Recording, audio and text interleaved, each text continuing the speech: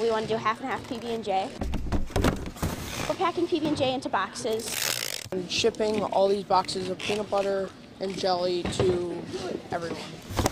10 tons of PB&J. That's how much was collected in the month-long challenge. In these bins, that's 20,929 pounds of peanut butter and jelly. Wow, I can't believe how much peanut butter and jelly. 78 elementary, middle, and high schools participated in October. Monday, the winning schools got to sort and pack them to be delivered to shelters, pantries, and meal programs to feed hungry children. This is the second year we've won, and this is the first year I've got to come packing and really help with it, and so I'm just happy that we could come and do as much as we could to help. Jenna Buraszewski is an 8th grader at Stephan Middle School in Mequon, one of the schools winning most pounds collected per student. 3.08 pounds per student. St. Patrick Parish School in Elkhorn also on that list. I brought in 5 cans myself. Whitefish Bay Middle School collected the most, 3,000 pounds on its own. The effort is all about kids helping kids. There are 105,000 children who are in need and struggling with hunger right in the eastern half of the state. So this program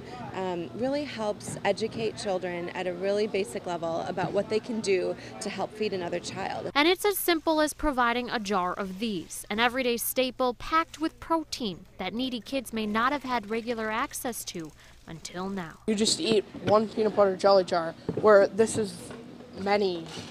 It's just amazing. And for their generous donation, each winning school will receive a $250 gift card to a sporting goods store and will be recognized by the Bucks during Saturday's game. Reporting in Milwaukee, Angelica Duria, Fox 6 News.